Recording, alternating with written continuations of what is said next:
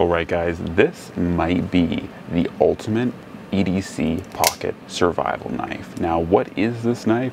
It is a Microtech Ultratech. It is a single edge in Elmax steel. And the reason why I think that this knife has a lot of really good potential for survival in wilderness applications is, one, as far as the EDC and pocket goes, it is very easy to carry. It is very easy to use, actuate, of course, one-handed, and it does a really good job of being very narrow, very low profile, and very pocketable, or at least pocket friendly. Now, where it comes into or holding its own in survival is partly due to the action. Now, of course, this is an OTF, or out the front, as you guys have seen, and what that kind of constitutes for durability and ruggedness, which are very desirable traits when it comes to survival and outdoors, is the fact that this doesn't have any folding or pivoting mechanism in the blade. So what that means when it actuates, or it's in this state as you see, is that the tang of this blade is locked into the aluminum handle here. And essentially how that helps with strength is that you have that steel locked into this handle that is also metal, and it creates a very tough, very resilient kind of mechanism that does not fold and doesn't really break easily, at least not with most normal conditions. If you are doing things like batoning, this really won't break or fail on you because it really can't. Once again, the tang of this knife is locked into this handle.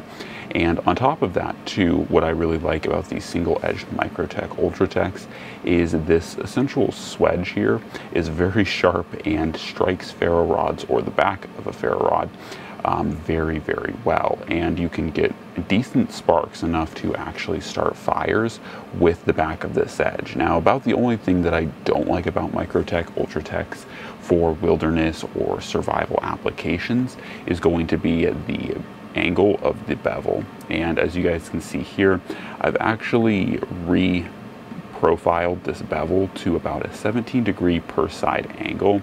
And essentially the reason why I did that is the factory or stock bevels on pretty much all Ultratechs are very abrupt, very thin, and very small.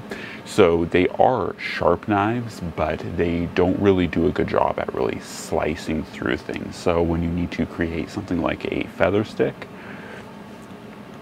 you're going to run into a lot of issues with a blade shape, or at least a grind and bevel like that, because there's not going to be as much steel or as thin of a steel to really pick up thin pieces of wood to feather stick or curl. So that is probably the biggest issue that you have to correct with the blade if you want it to be a good outdoor folder or a good outdoor pocket knife. But once you do that, it really works perfectly fine. And after I did that to this blade, this thing now feather sticks and is scary sharp. Now, the other nice thing is Elmax itself, while not a terribly rust resistant steel, so the Elmax steel used in this knife gives this blade good performance outdoors, and good edge retention, good shock resistance, and all that fun stuff. So honestly, it is really good as far as performance goes.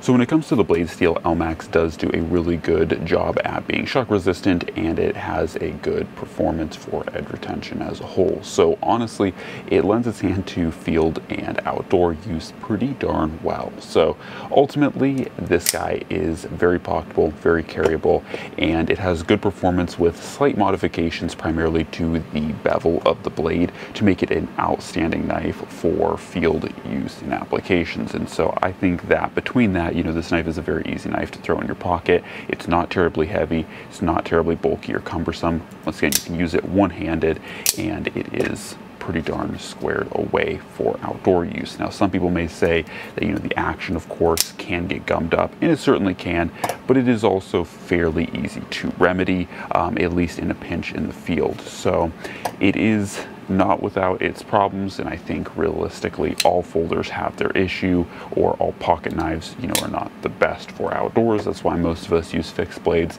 But if you're carrying a knife for the what if or hypothetical outdoor situation, or if you're carrying a knife or wanting to carry one as a backup to a main field blade, the Ultratech by Microtech is not a half bad option in my opinion and in my experience and use. I have actually fielded this and, like I said, done survival tasks with this quite successfully. So anyways guys, hopefully you enjoyed the video. As always, God bless, and I'm out.